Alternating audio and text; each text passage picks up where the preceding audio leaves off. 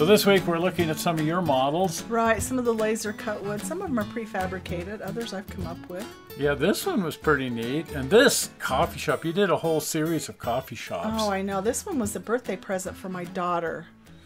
That turned out so neat. Now, some of this came with a kit, and a lot of this is just stuff you scratch built. Well, I'm never happy with what they provide, so I always add to it. One of the things I love to work on are these laser cut models. Aren't these train models? Oh man, I really think they're neat. Look at this. And we just picked up 2 new ones from our duck. Right. A caboose that's custom made for you. Yes, absolutely. And a locomotive like this one, only different than this one, of course. Yeah, bigger. And these are really cool. I get a kick out of these book nooks. Oh, aren't they fun? They look like a book when they're sitting on the shelf, but when you open the book up, it's not a book. No, it's a little teeny model, and they are tiny. This one is Venice. It's sort of like taking a little mini vacation to build one of these. I'd like to take a major vacation and actually go to Venice. I would too. And this is the Balloon Festival. One of these days we're going to make it to the Balloon Festival. I don't think there's an actual steam train at the Balloon Festival. You never know, but there's a steam train on this layout. That's the coolest part of this. And then, of course, lights. No model is complete if it doesn't have lights. No, not at all. But I love the tunnel you added with the seeing all the way through to the other end of the tunnel. That's a great little feature. Here it is before you put the tunnel on. Right, and then I had to rebuild some of the train. I wasn't happy with it because it did not have a tender, and the little passenger cars just didn't look right. So the tender and the passenger car is hand built. So I just used a block of wood to make the little tender and passenger car, but you have to understand they're like the size of my fingernail. Yeah, look at, it's kind of hard to see from the picture, but there you can see that just how teeny the whole thing is. Right. And this is a train I just built on a whim. It's just built out of little blocks of wood. I love the name of it, the Weeby Dinky. Right, and a friend of ours who is no longer with us, Greg Usar, who was one of our subscribers on the channel, that's what he called it, was the Weeby Dinky, so that's what I named it. And this is a little passenger car too that I made just out of a little block of wood. I love the way it turned out. And I really love this little scene you put together, the Christmas room. I know, that one's just fun. I had to put extra lights in the tree. It came with one singular light, but that's no fun. That's no fun. The Christmas tree turned out great, but you added a train. Right. And it just isn't Christmas without a toy train. Exactly. And this little train is about 2 inches long. It's made out of sculpty clay and seed beads for the wheel trucks. It's just, the whole thing is so tiny, but what a wonderful addition to the scene. So this is how the scene looked when you first started putting it together from the kit, and it lacks. I love the fact that you added a tender and a passenger car. Right, and then the locomotive itself lacked because I ended up using the back of an earring to make a smokestack for it. And that turned out really neat. And then having the tracks just go off a cliff here. Yeah, I had to make a tunnel for the train. And I love the fact that you can see all the way through to the other end. Right, what is commonly called the light at the end of the tunnel. And this little thing, I was making a bracelet from plastic tubing, and I got looking at it and I thought I can make something from this, and so I created a little mug with a lemon slice. And when you say little, I mean, look at your finger. That is a tiny, tiny little mug. The lemon slice was from another kit. So part of my other hobbies are creating buildings that no longer exist. They've been torn down for whatever reason. And this is the old high school in Hurricane, Utah that used to be located there. It's been torn down. It's now a park. So I just decided to build a very small version of it. And of course, it has lights. Of course. And it's really, really tiny. Right, about 2 inches long. Wow, which I didn't even know what that scale would work out to be. Teeny tiny scale? 1/700th scale? Something like that, I mean, really, something like that. Yep. Most of it's just built out of scrap wood and balsa wood. Yeah, it seems that for the most part you build things by just rescuing things out of the scrap bin. Right, just a little end. Like this side is only just a little over 1/2 inch in height. Yeah, and just little teeny tiny bits and pieces of wood from the scrap bin. Right. That's pretty neat. That's the flagpole. That's a big flag. Yeah. big if you're a flea or something. Yeah.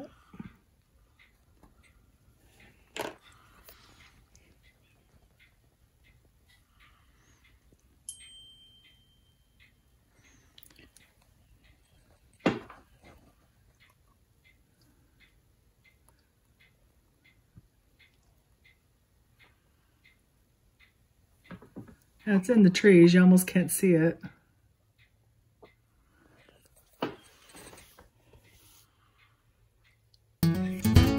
And this is actually what we came to talk about. Right. We're finally getting around to that. But your current fascination has been building travel trailers and mobile homes. Right. I used to build them when I was a kid. I used to build camp trailers and mobile homes. This little travel trailer scene turned out so neat. Started off just as plywood. Yeah, just a little piece of scrap plywood. And then I used it as a stencil. You give me a pencil holder that was a travel trailer, and I used this leftover pieces as a stencil to cut these out. Well, it worked. It did. Just trace around what you've got and then cut it out. Right. And I love the system that you've come up with for making doors. Right. I just used the foil tape and then just score it to make it look like that quilted metal I had on so many homes. Yeah, I don't know what was with that quilted metal, but so many of the travel trailers and mobile homes had that. It was either a style or to make it stronger. I'm not sure which.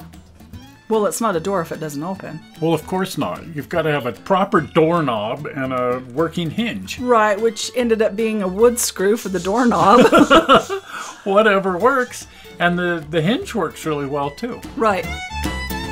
So all of my models are notorious for having lights, which are pretty tiny. Well, a proper model is always a lit model. Right, and I just use battery-operated lights, but they're tiny, like a little seed light. And to make sense of this one, this is a little tiny jewelry bead. And since this is a camp trailer, they're just using a kerosene lantern. Yeah, so you only had to build one light. Right. Well, at least for the inside. On the outside, I went hog wild. Yeah, well, you've got to have a fire and all kinds of things out there. Exactly, an outside lantern and a fire, and yeah, all of it has to be illuminated. And for the most part, this is what most people are going to see. It's just the outside of the trailer. Right. But I love the fact that you made a removable roof so you can see inside. Right. Because sometimes you want to see inside. Take a peek. It looks just like the trailer we had when I was a kid. And of course you have to have screens on the doors because, well, there are mosquitoes. Right, you have to use just a fine mesh that looks like a window screen for that scale. And again, the interior is, a lot of it I printed off the internet, like the stove. I just printed the surface units and scaled them down to fit. Same with the covering on the sink and the table. And the bed and curtains are just leftover fabric remnants and ribbon. Yeah, I really love the effect with the folded fabric. That turns out really neat. Right, I used to use Mod Podge on one side of the fabric and then pinch pleat it by use just finger pressure once the Mod Podge is dried. And then your little pots and pans, they'll just blow my mind. They're fun. I just make those out of like tubing, like you buy for model railroading, and just cut it into a small piece. That looks so cool. So I made a propane tank out of just a piece of dowel. And what you see there is a seed bead that is the connector and a piece of copper wire. And then the valve to turn it on and off is a jewelry cap bead. And then, of course, you've got the little toolbox here as well. Oh, you need tools every time you're camping. So I made the windows out of plexiglass, which was really thin. It looks thick here, but you have to remember how small this trailer is. And I did the vintage type windows. The Jallowies yes, windows. Yeah, yes. Those are so popular, especially on camp trailers and mobile homes. Oh, right. And this is the part where I went hog wild and I had to create all of the accoutrements for camping. Yeah, a whole scene. Exactly, everything. The cooler, and you can see how tiny that is, and the bottles are actually a couple of seed beads glued together. And the ice crystals that's really cool. The plexiglass, I just broke plexiglass into tiny pieces for ice. This is kind of empty scene, but this is where you let your imagination run wild. Yeah, so what can you add that will make this feel like actually camping up in the mountains? Absolutely. And there it is. Yes. That's a crummy thing. Yes. Or a crappy thing, I'm not sure. Well, everybody's got to go. Well, there's the almost finished part. I keep adding to it. Well, no model's ever finished. No, never. So you've been adding and adding and adding. Every chance I get. But right here, it's looking pretty darn good. Well, I was having so much fun, I decided to make another one. A red one. Yes, a red and white one. So you can distinguish it from the other one. Exactly. It looks like it's basically the same trailer. It is. I just put more lighting in this one. It's probably parked where they have electricity. So it's sort of like a sequel to a movie. Yeah, or a sequin. A sequin? Yes, I use a lot of those in making lamps and stuff. But the sequel to a movie almost never turns out as good as the original. This is more like Godfather 2, where the sequel is better than the original. Well, you never know. You just never know. So here I made a mobile home, or I used to call them a house trailer back in the day. But these are different from a travel trailer. Well, I'm really surprised at how many people, especially on Facebook and stuff, don't seem to know that these are not travel trailers. Right, or they call them a camper, and it's like, no, they're not a camper. They don't go in the back of a pickup truck. No, they're a home. They're a home. People lived in these back in the 50s. This type of trailer was intended to be lived in as a residential home. Think of them as a mobile apartment. Yeah, and I think after the war, there were a lot of people who were not locked down and they were moving around a great deal. This was just something that fit that lifestyle. Right, they could buy a home and literally take their home with them to the next job. So this was actually a kit I got on eBay from a place called Jammin' Hobby, and it's a City Classics HO scale. So if you're a true trailerite, you would know the make and model of this, and this is a Roberts mobile home. So basically, it was just the kit. It didn't have an interior, but I wanted to put a full interior in it.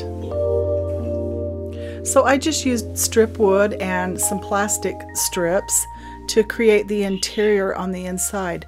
I also printed off the wood paneling and wallpaper from the internet.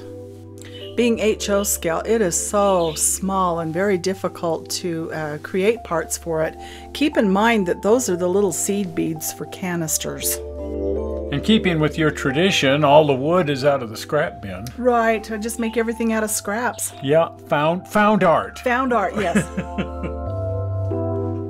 So, because it's so small, even making curtains and draperies for this, I end up using paper because the cloth doesn't behave well. No, it would look funny too. Right, just pinch paper and make it for drapes.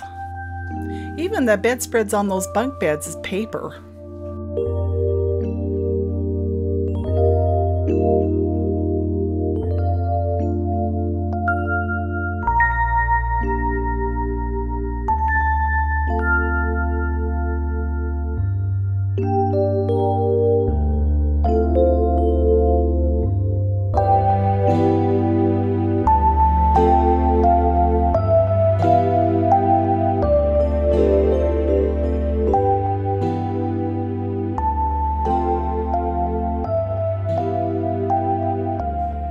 And of course, all of my models have to have lighting. And light fixtures. Right, I put in actual fixtures just using jewelry beads again. I'll bet it's tricky working in this small scale. Oh man, it is really tricky. So all of these, I use those little teeny tiny LED lights. Yeah, it's hard to get incandescent bulbs that are small enough to work in a situation like this. In this size, no way. Yeah, for some of the railroad lights I've used LEDs, but usually I can get away with incandescents, but you could never put incandescents in something like this. No, and in this particular model, the little LED light is like the size of a head of a pin. Lights just add so much to a model. Oh, and I just get such a kick out of when they all come on and everything works. Yeah, it's actually really scary. Well, a little bit, and I just test everything as I go along. Once I complete one of these little lamps out of beads, I test it with a battery just to make sure it's going to light up. Yeah, and boy, every time though that I put the battery or the test to it, it's like, oh, tell me something hasn't screwed up. Oh, and I've done that, you know, get it all together and it doesn't work. Yeah, one of the lights is burned out. Right. And it's like, well, it's too late to do anything about it now. Right, but this one does work. Yeah, every light came on. Right. And with models, it's perfectly okay to be a window peeper. That's my favorite part, is to look through the windows to see the tiny interior. And I liked this pinch pleating technique so much, I thought, you know, we need to make cab curtains for the Silverton Northern locomotive. Why don't I have you make cab curtains using that technique? Right, we used to do this when I was a kid to make dollhouse curtains. It works fine. It works great. So we headed off to find an appropriate fabric. Right, we found some at Joann's that looked really good. And then how did you go about this? I just used Mod Podge on one side of the fabric and just let it dry really well, and then just pinch pleat it like I did the paper. Okay, and then these metal rings? They're part of like a necklace chain, just using the loops and putting them on the end of the fabric. And then I fabricated these curtain rods. Right. And they're not like a Travis rod, just a regular rod to go through the rings and hold it in the locomotive. And then I took the whole thing over to the paint booth to add smoke and filth and cinders and soot and so on. Because everything that goes into the locomotive, of course, is going to be filthy. Right. It might not have been filthy going in, but it's going to be filthy within the next few hours. Right. And one of the neat things about the Mod Podge is once I got them in here, I kind of wanted to tie them back and shape them around so that we can see the fireman and the locomotive engineer and so on. So I was able to kind of move them and pinch them, and they actually kind of hold their form. Yes, that really helps. And then that way you can see the figures inside the locomotive. Right. And that's much better. Right. Well, anyway, always projects. Oh, now I'm starting on my childhood home, rebuilding that one and painting a cuckoo clock. Painting the cuckoo clock. Well, if you haven't been over to the channel, hop on over to the channel. And if you're not a subscriber, please subscribe by clicking on the blue button right there. Well, we're not sure how you found this video on the internet. We hope you didn't find it boring, and we will see you here on Tuesday with some Tuesday stuff. Right. We'll see you then. Bye-bye. Bye.